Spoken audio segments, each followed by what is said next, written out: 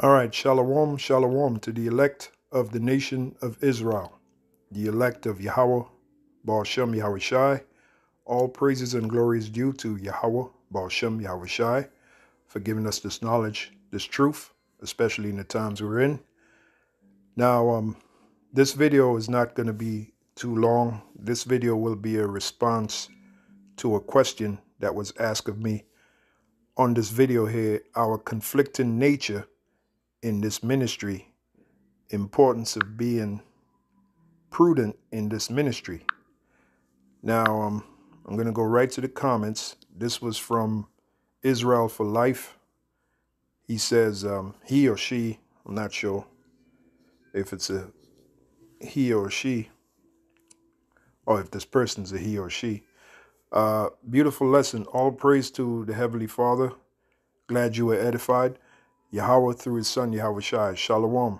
Apostle Gabar, can you do a lesson on Exodus 34 and 21? All right, so like I said, it's not going to be a long lesson. Let's go to the book of Exodus 34 and 21.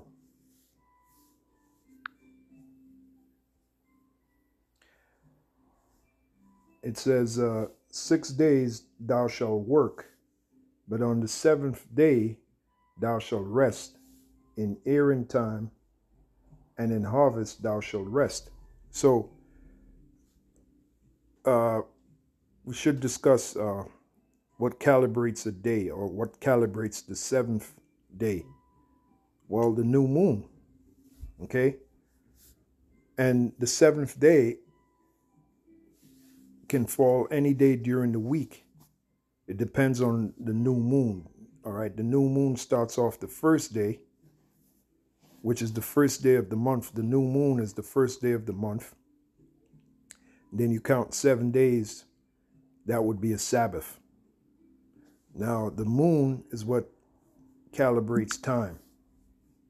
Okay, if you go in the book of Ecclesiasticus, the 43rd chapter, let's start at the 6th verse. It says, he made the moon also to serve in her season, for a declaration of times and a sign of the world. Right, because you have something called blood moon. All right, you have something called the eclipse of the moon. All right, those are usually for signs. Okay, signs of a kingdom and its downfall. Okay, and it's no different with Esau's kingdom. All right, the eclipse of the moon. Okay, the blood moons. Reading on, it says, from the moon is the sign of feast, a light that decreaseth in her perfection. Now let me show you this. A light that decreaseth in her perfection. All right, when the moon starts out, it starts out as a new moon.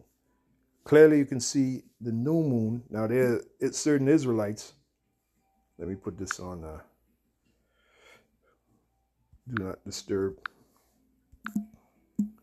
There are certain Israelites that teach that the new moon is the full moon. And as you clearly see by this illustration here, the new moon is not the full moon. The new moon is when the whole body doesn't really have any light.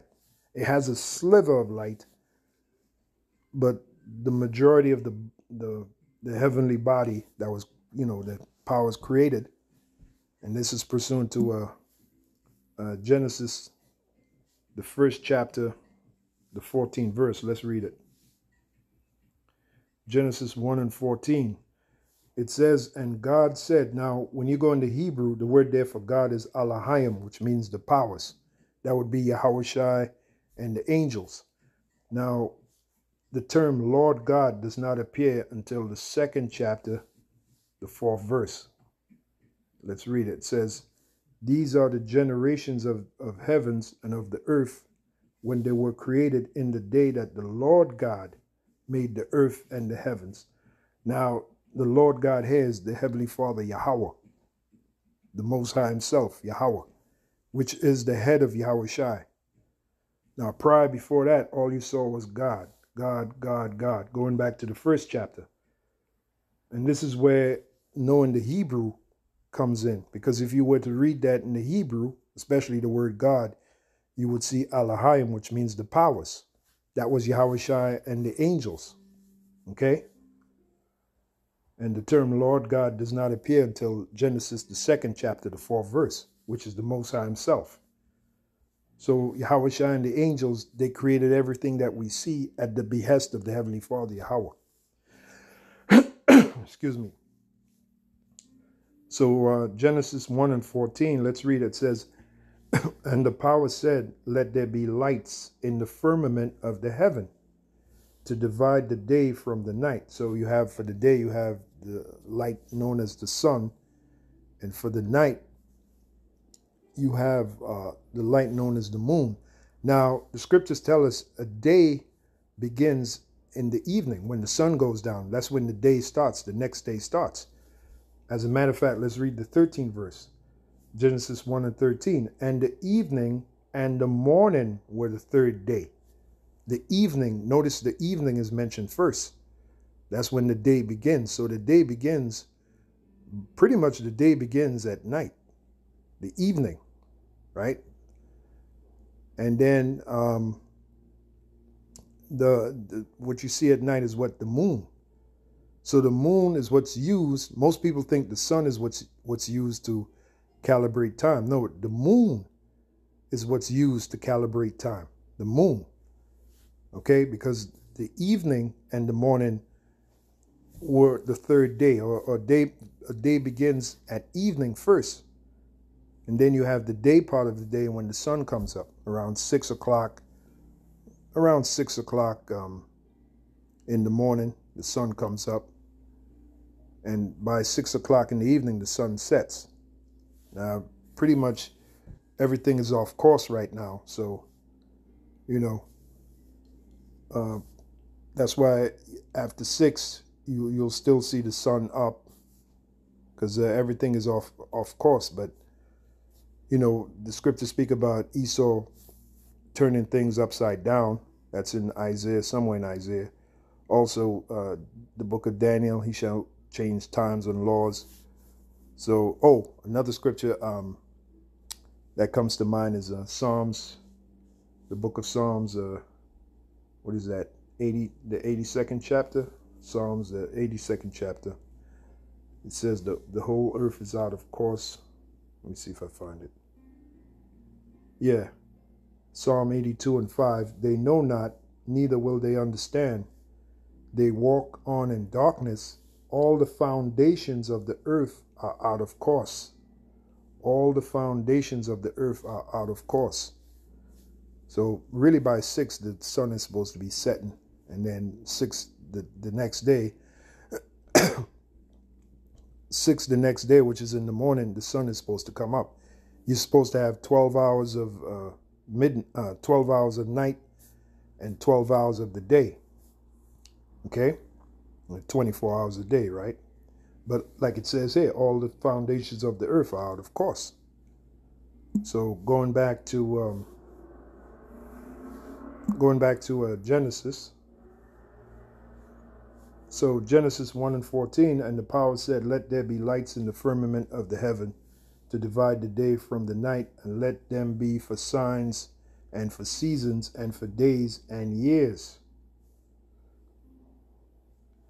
And let them be for lights in the firmament of heaven to give light upon the earth. And it was so. And the powers made 2 great lights, the greater light to rule the day, that's the sun, and the lesser light to rule the night, that's the moon. He made the stars also. Now, when does the day start? The day starts at evening, when the sun goes down. That's when the day starts. So the moon is really what's used to calibrate time. And what backs that up is Ecclesiasticus 43 and 6. It says, he made the moon also to serve in her season for a declaration of times and a sign of the world. From the moon is the sign of feasts, a light that decreaseth in her perfection. the month is called after her name. So the term month comes from the word moon. And even in the etymology dictionary, it says that. By the way, if you look up the word week, W-E-E-K, week, as in 4 weeks in a month, the word week means to change. All right? The word week means to change. So the moon changes during the weeks. The very word week means to change. Let me show you. Let's go to the etymology online, and we're going to look up the word week, and you're going to see for yourself. I think it's a German word. All right.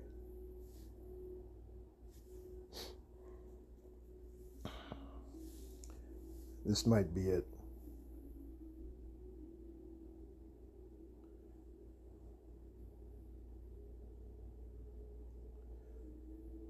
Okay, Old English, wuku, I guess that's how you would say it, wuku,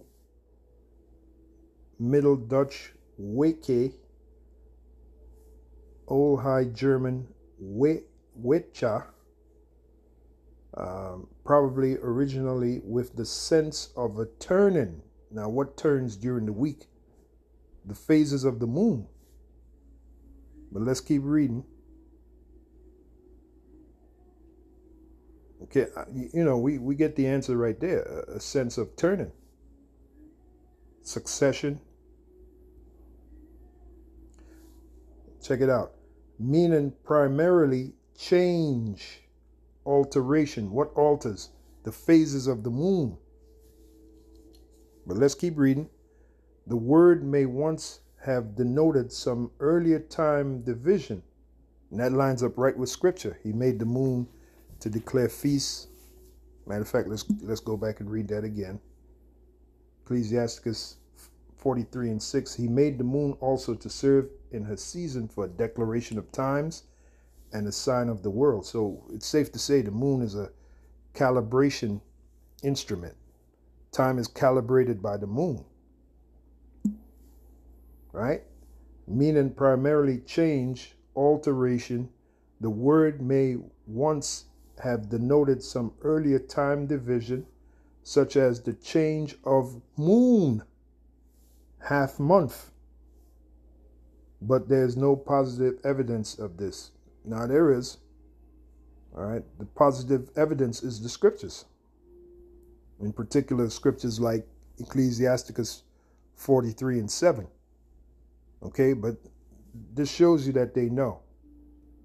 All right, the word literally means to change, meaning primarily change, and that came from the phases of the moon. Now let's go to the scripture. It says, "From the moon is the sign of feasts, a light that decreaseth in her perfection.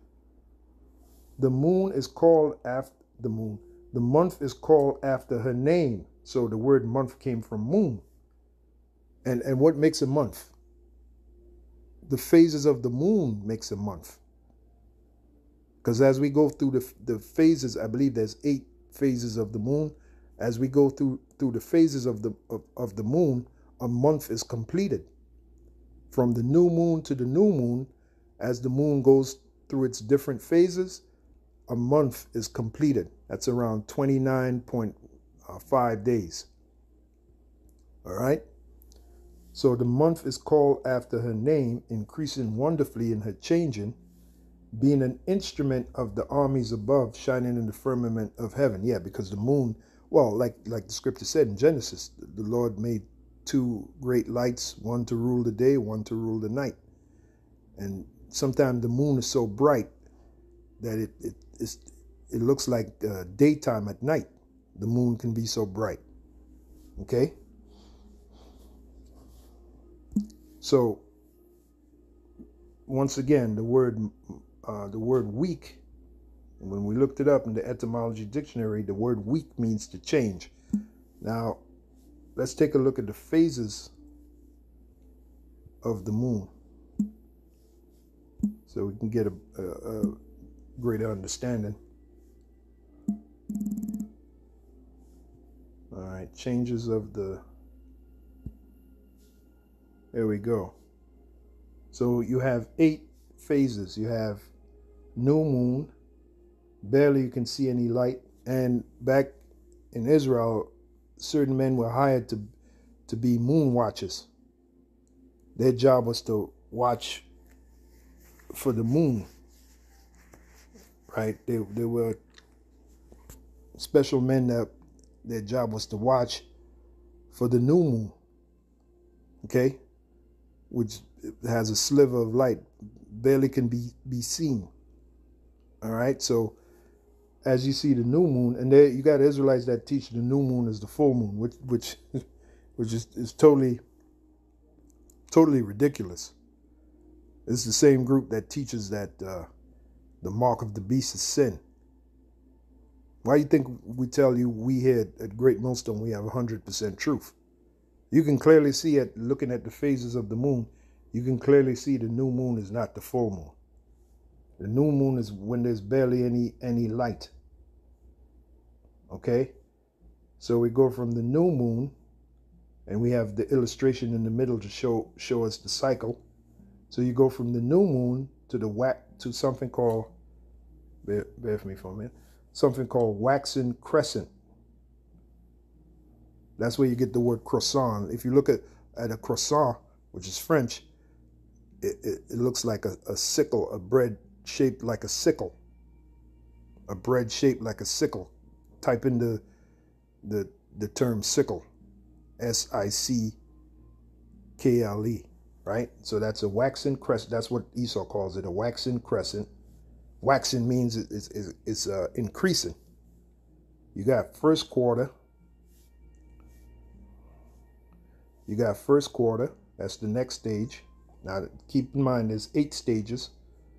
So first quarter would be from the new moon would be the 3rd stage. Waxing gibbous, right? And full moon. Now, from the new moon to the full moon, that's 14 days going into the 15th day. The evening of the 14th day, that would be a full moon. A full moon. And what is it full of? It's full of light. Now, you'll notice it took 2 weeks to get to a full moon. It took 2 weeks. 14 days going into the evening. 2 weeks. Now, the word week means to what? To alter, to change.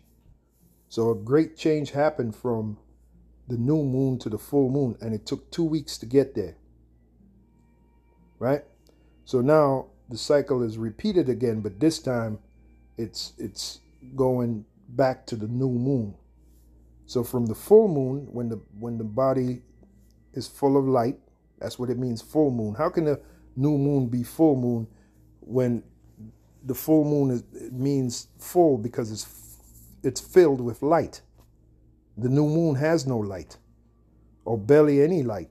It takes a trained person to be able to see that light to determine a new moon. They were called moon watchers. Okay? So the full moon is full with light, then it starts to decrease. Just like the scripture says. Let's read it again. Ecclesiasticus 43:7. From the moon is the sign of feast, a light that decreaseth in her perfection. When does it reach? When does the moon reach her perfection? When it's a full moon. What is it perfect with? Light. It's a perfect body of light. Full moon. And that's how you know it was the mid-month. Again, remember, time was calibrated by the moon. That's why the moon was specifically created, to calibrate time. So, again, from the moon is the sign of feast, a light that decreaseth in her perfection. And we're going to see that. From the full moon, we go to the waning gibbous. As you can clearly see, the light is starting to decrease from the moon. So the first stage after the full moon would be the waning gibbous. Waning means decreasing. Waxing means increasing. Waning means decreasing. Then you have the third quarter, where it's like half, and you've seen the moon like that, where half of the body is filled with light, the other half is dark. Then you have the waning crescent, and it's shaped like a crescent. That's where you get the word croissant from, the French word. Then it goes back to the full moon. The full moon. Then it goes back, that was nothing but Satan. Goes back to the new moon. The new moon. All right, we started with the full moon. We went through the waning gibbous. We went through the third quarter. We went through the waning crescent. We went back to the new moon. All right? So those are your 8 stages of the moon. And that completes 1 month, which the term month was named after the term moon. I mean, it's not hard to understand, man. So that's how time is calibrated. As a matter of fact, let's keep reading. Ecclesiasticus 43. Because months turn into what? Years. All right? Days turn into months. Months turn into years. 12 months equals what? 1 year. 1 calendar year. Which the word calendar means call lens. Call lens. Usually the first day of the month, whatever loans that was loaned out, they were called in, meaning they were due.